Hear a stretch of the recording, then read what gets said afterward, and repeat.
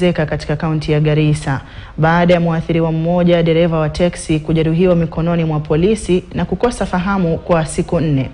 Akizungumza na KTN News, Abdirahman Ahmed amedai kudhalilishwa mikononi mwa polisi baada ya kukosa kuwapa hongo katika sehemu ya Modika kisha kupigwa na kifaa butu.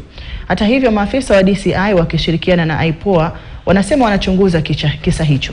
Mtazamaji, baadhi ya sehemu ya kanda ya video hii huenda zikakutatiza. Nilikuwa na pesa kwa mfuko. Mjamaa ameniambia utupatie kitu kidogo.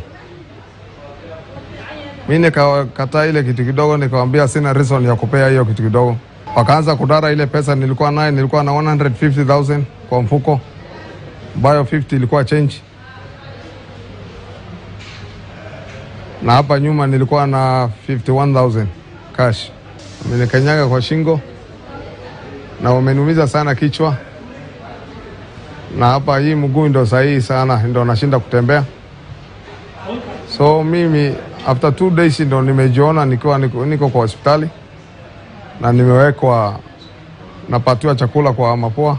We are suspecting that these people have been sent by people unknown to us, but they will know who sent them, and the police commanders also, they are the ones who are deploying these people, and at the end of the day they are the ones who you approach as the senior commanders, and they don't give you any help. They defend their officers. We want justice. We want justice, because Abdirahman he hustles around his life, and now he is capacitated. He has been bread of the family. Watu wa balambala wote wanajua ni mtu mwaminifu mpole ambaye hana shida, hana hatia yote. So amedhulumiwa, hana hatia.